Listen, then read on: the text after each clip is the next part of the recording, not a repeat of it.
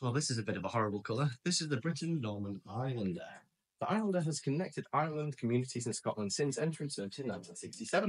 The Britten-Norman Islander is a light utility aircraft and regional airliner known for its versatility and dependability. It's a twin-engine aircraft, often used for island hopping, commuter flights, and various special missions. The Islander is a long-standing design, remaining in production for over 50 years and used in over 120 countries, provides safety and reliability, especially in remote or challenging environments.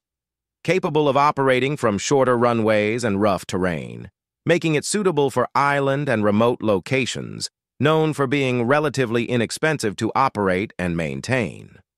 A newer variant with turboprop engines, offering improved performance and efficiency.